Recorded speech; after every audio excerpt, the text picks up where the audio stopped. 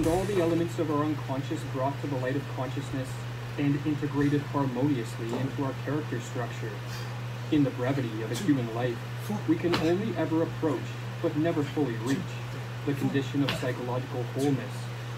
But moving in this direction generates fulfillment and leads to the cultivation of a character that is rooted in our individuality, and which transcends mere social roles and the expectations of our peer group and society at large. For as Jung explains, individuation means becoming an individual, and insofar as individuality embraces our innermost, last, and incomparable uniqueness, it also implies becoming one's own self. We could therefore translate individuation as coming to selfhood.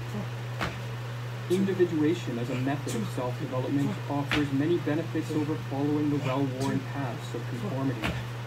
Firstly, this process makes us more capable in life, for as we aim towards psychological wholeness, we increase the number of skills and character traits at our disposal, and so augment our capacity to take advantage of life's opportunities and to deal with its problems. Individuation is also an effective antidote to diseases of despair, be it anxiety disorders, neuroses, depressions, or certain forms of addiction.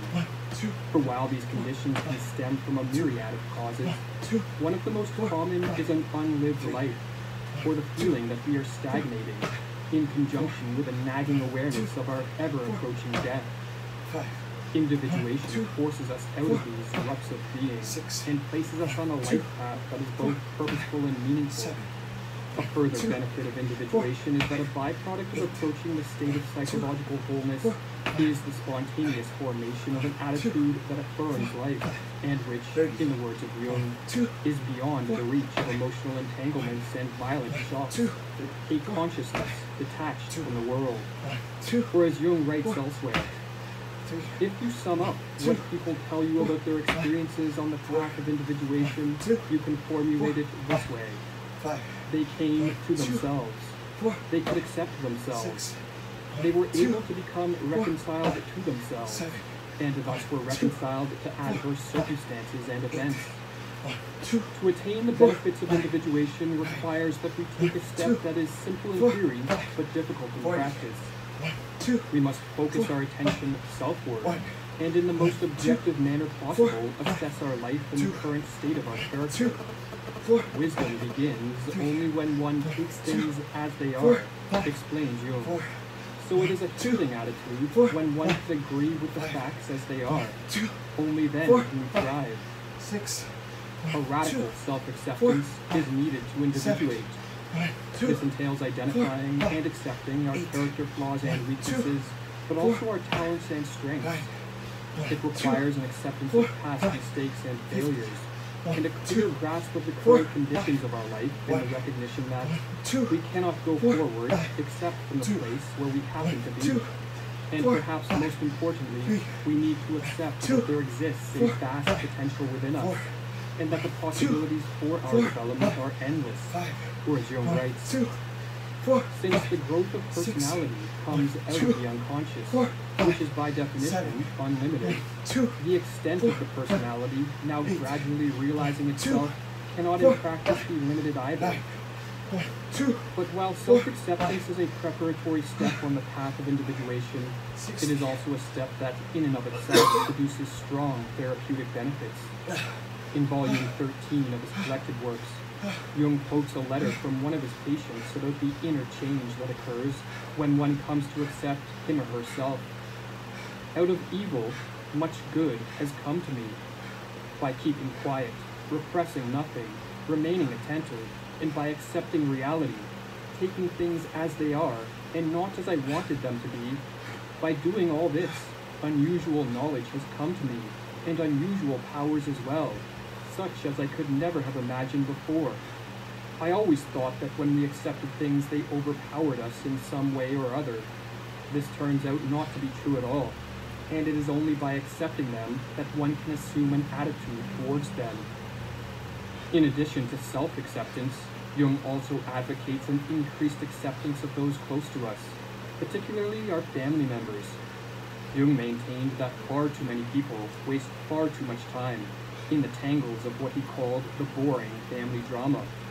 Unless we have suffered a traumatic experience that we have yet to come to terms with, it is better to accept any past mistreatment as a given condition of our life.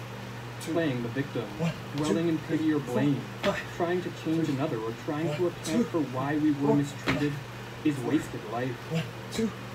But no matter how much the parents and grandparents may have sinned against the child, the man who is really adult will accept these sins as his own condition, which has to be reckoned with. Only a fool is interested in other people's guilt, since he cannot alter it. The wise man learns only from his own guilt. Practicing a radical self-acceptance in conjunction with an increased acceptance of others places us on the firm ground of reality from which to take the next step on the path of individuation. And this is to adopt a goal or life mission. I have observed, writes Jung, that a life directed to an aim is in general better, richer, and healthier than an aimless one, and that it is better to go forwards with the stream of time than backwards against it. Adopting a goal or life mission is integral to individuation, as psychological wholeness is not approached through mere passive meditation. Rather, a constant embrace of challenges leads to the actualization of our potential, and novel experiences bring unconscious content to the light of consciousness, and it is a life mission that generates this full participation in life. What is more, a goal or mission can help pull us from the passivity of a disease of despair by diverting our focus and energy from pathological interest to more constructive and reality-based pursuits. Practical experience teaches us, as a general rule, that a psychic activity can find a substitute only on the basis of equivalence. A pathological interest, for example, an intense attachment to a symptom, can be replaced only by an equally intense attachment to another interest.